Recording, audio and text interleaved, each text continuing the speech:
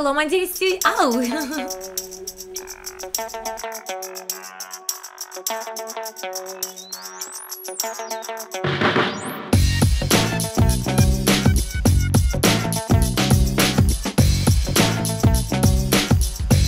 Hello, my dear students. Your teacher is here, and Lane Valentine over at my website wanted to know the origin of the word lesbian, and since I had fun with this word on my Maxim radio show a few weeks back, I thought it would be fun to play a game here also. So let's get started.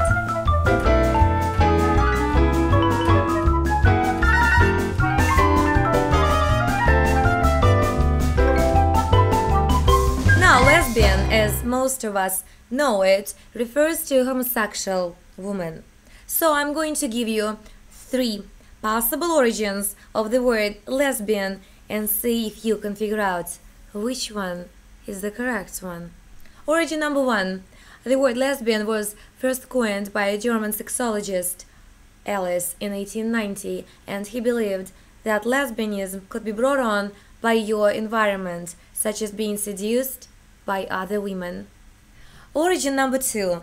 In ancient Greece, there was a female poet named Sappho who wrote love poems to other women on an island called Lesbos, and since all these women lived on the island of Lesbos, they were called lesbians.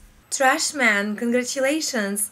You're the teacher's pet today. Origin number 3. Lesbianism was first called Euronism and was considered a genetic disease which would lead to insanity, but it could be detected in women who had non-traditional interests in things like sports or science, or who smoked cigarettes.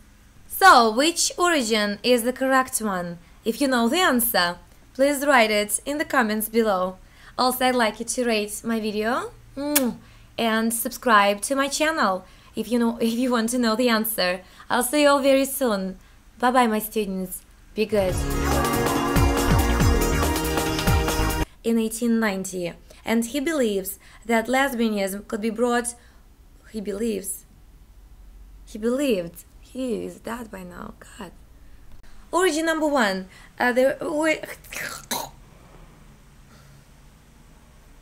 Origin number 2. In ancient Rome, there was a female poet. In ancient Rome?